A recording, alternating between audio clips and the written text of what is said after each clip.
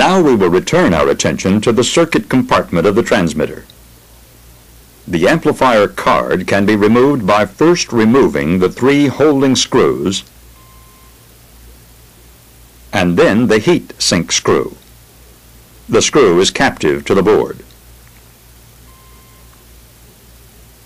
A 632 screw inserted in the rev nut on the card will assist in the removal of the amplifier.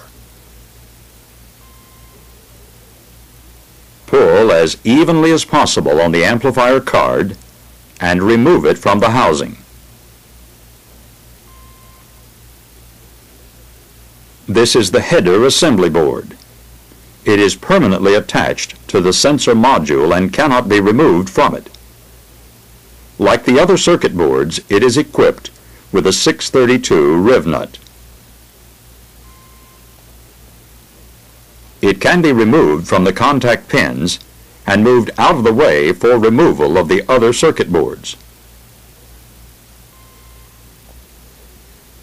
With the header board disconnected, a resistance and/or capacitance check can be made on the sensor module. Place a jumper across pin contacts 1 and 2 on the header board. Connect an ohm meter between the jumper and the sensor housing. The resistance should be greater than 10 megohms. This is between one capacitor plate and the sensing diaphragm. If a capacitance measurement is made, the capacitance between the jumper and the sensor housing should be approximately 150 picofarads. To measure from the sensing diaphragm to the other capacitor plate, jumper pins 3 and 4 and repeat the process. The measurements should again be either over 10 megohms or 150 picofarads. This is the calibration circuit board. It is held in place by the 3 standoff screws. The upper right-hand standoff must be tight because it provides the case ground for the electronics section. This is the linearity adjustment. It is factory set and should need no further adjustments. The newer transmitters, besides having the linearity adjustment on the amplifier board instead of the calibration board, also have a dampening adjustment. The adjustment permits the dampening of rapid pulsations in the pressure source. The zero and span adjustments fit into bayonet-type connectors on the calibration board. These bayonets must be perpendicular to the board before it can be removed. After removing the 3 standoff screws and inserting a 632 screw in the rev nut, the calibrating board can be removed. These are the bayonet-type adjustments on the zero and span potentiometers. This is the connector circuit board assembly. It is held in place with 2 standoff screws. To remove the sensor or module, remove the process flanges. Loosen the lock nut between the sensor module and the electrical housing. Unscrew the sensor, making sure that the wires are not damaged. Remove the lower standoff on the connector circuit board in order to get it out of the way. Carefully work the header assembly through the hole and remove the sensor module from the housing. No further disassembly of the sensor unit can be made. The zero and span screws are held in place with C-clamps. They must be in place or the explosion-proof construction will be invalidated. The transmitter is reassembled in the reverse order to which we have disassembled it. At least 5 threads must be fully engaged in the housing, or the explosion-proof construction will be invalidated. To reassemble the sensor body, inspect and carefully position the O-rings around the isolating diaphragms. Properly orient the flanges and first tighten the bolts finger tight. Then diagonally and evenly tighten the bolts to approximately 30 foot-pounds. When reinstalling the amplifier board, the heatsink screw should be started and made snug before the 3 holding screws are installed. Now work exercise 3 in your workbook.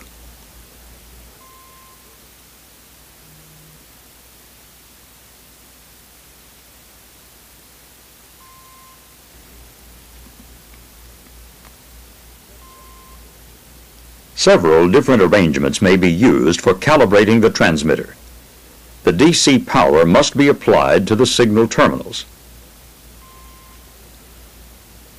A milliammeter can be connected in series with the signal or power leads.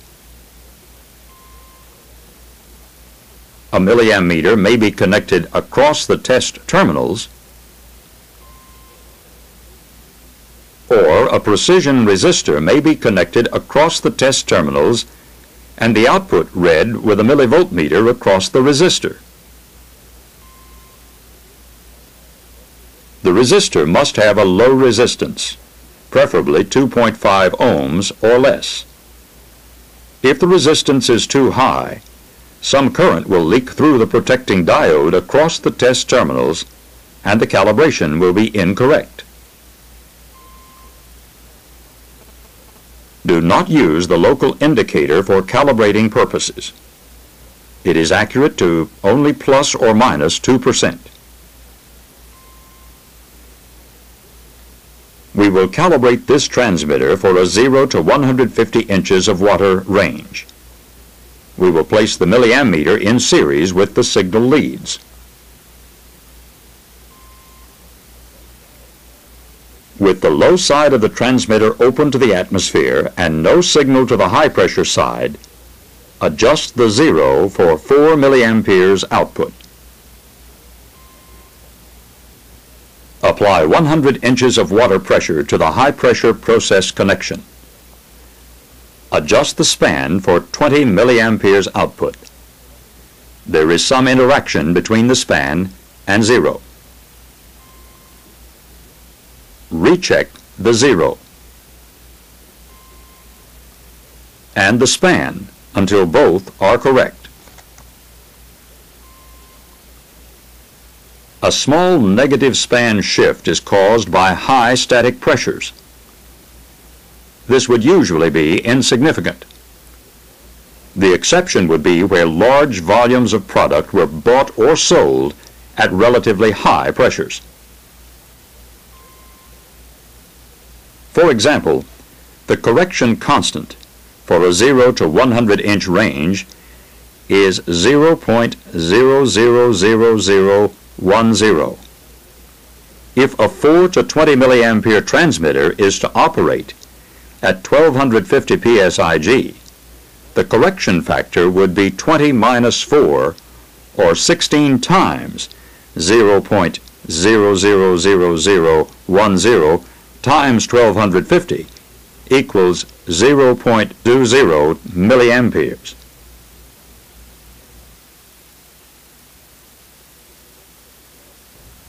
To correct for the static pressure, the transmitter should be calibrated for a 4 to 20.20 milliampere output for the 0 to 100 inch input.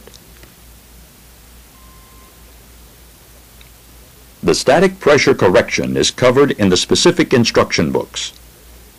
Normally, it is of no concern to the technician. When needed, instructions should be furnished by the engineering or technical division. However, the technician should be aware of it, as most all transmitters are subject to a static pressure span shift. As we have said before, The Rosemount gauge pressure transmitter is almost identical to the differential pressure type. The exception is the low-pressure flange. A leak to the outside is provided through these holes, which allow the low-pressure side to reference to the atmosphere.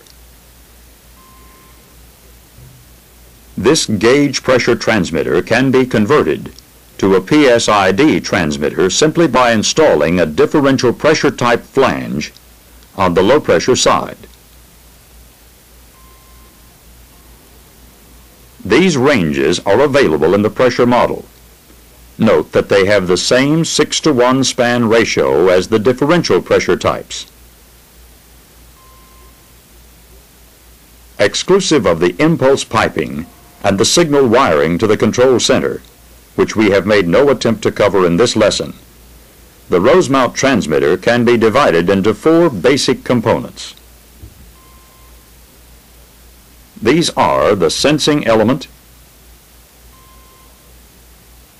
the amplifier board, the calibration board, and the connection board. These boards are located in the circuit compartment. We have already shown how to check out the sensor module. If the isolating diaphragms are dirty, they can be wiped with a soft rag. Do not use any chlorine or acid solutions. The best way to check the circuit cards is to replace them with ones known to be good.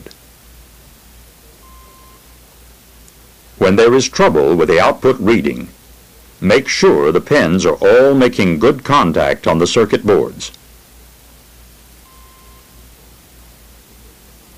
If there is power at the signal leads and no output, the diode across the test terminals may be blown. This can be tested by placing a jumper across the test terminals. If this makes the output normal, the diode is blown.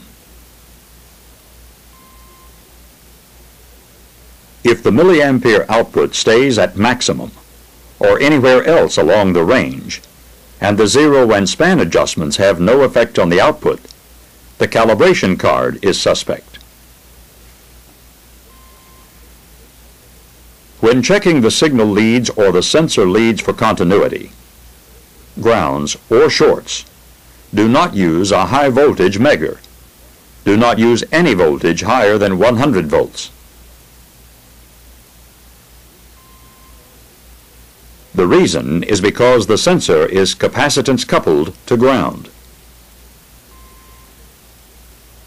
If the transmitter output responds okay, but will not go full range, it could be the DC supply voltage is not sufficiently high for the load. If the signal wires are mistakenly connected to the test terminals, it will blow the diode across these terminals. The loop can be made operable by properly connecting the signal leads to the signal terminals and placing a jumper across the test terminals. For proper circuit operation, always be sure that pin number 8 is properly grounded to the case. It provides the case ground for the electronics section. One thing we did not mention previously is that a sealing compound should be applied to the upper surface of this lock nut before it is tightened. This prevents moisture from entering the circuit compartment. Be sure the compartment covers are screwed snug against the O-rings and that all conduit entries are properly sealed. If properly installed and tested, the transmitter should give accurate and dependable service. Now work exercise 4 in your workbook.